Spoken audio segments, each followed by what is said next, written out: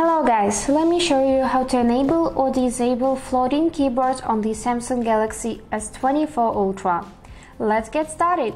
But first, don't forget to follow to see more useful content. So let's open keyboard first.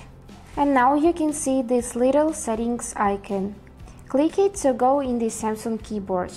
You can also do it through the settings. So just click here and now scroll till you see General Management tab. Select it and right here select Samsung keyboard settings. And now in the mode section you will be able to switch to floating keyboard for portrait view and for the landscape view as well. So let's check how it will look.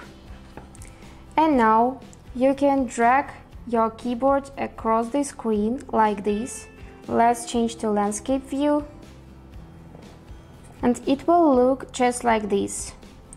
If it is uncomfortable to you and you don't like how it looks, you can easily disable this feature by going back in the settings, then again in mode and switch to standard keyboard. And that's all for now. I hope this video was useful for you and thank you so much for watching.